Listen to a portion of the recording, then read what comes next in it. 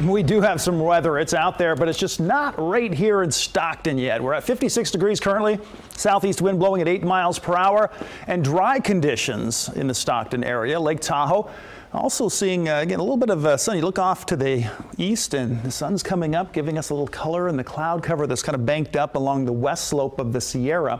48 degrees, the current temperature, a very mild start for you there.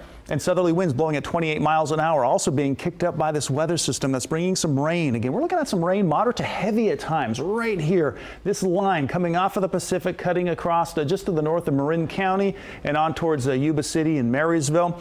Heaviest rainfall so far this morning has been falling in the Lake County area,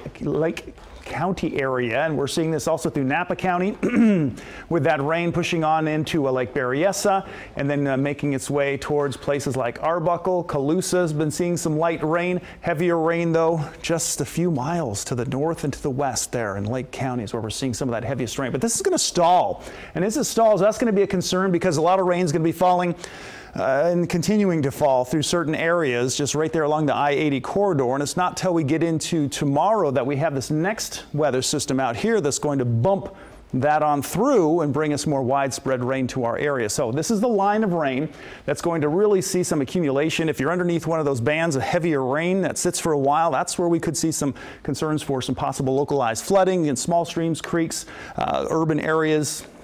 Storm drains just can't keep up sometimes when you have a situation like this. Here we go Friday. This weather system moves through. We see more widespread rain through Friday afternoon, and then we catch a little bit of a break on Saturday, although it's not going to be a complete break. We are still going to see some areas of rain, but we will have that brief break, and then some more rain with another storm rolls in by Sunday. Here we are about 4 p.m. We could see some areas of moderate to heavier rainfall and also a better chance for some significant snowfall at that time as snow levels are going to drop down to or below 4,000 feet. Little ridge starts to build by Tuesday and Wednesday.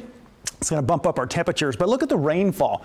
Again, where we're going to see that line setting up right in here. You see the Bay Area on towards Marysville and Yuba City. This is where we're going to have just a wall of water, so lots of water falling, and then not so much from Sacramento south through Stockton and Modesto. Lake Tahoe, not so much, although we will see some scattered showers in around Blue Canyon and maybe even some areas along Highway 50. And then Friday's storm, we're going to tack onto it and we'll see more widespread rain where we could see up over ½ inch in places like Modesto.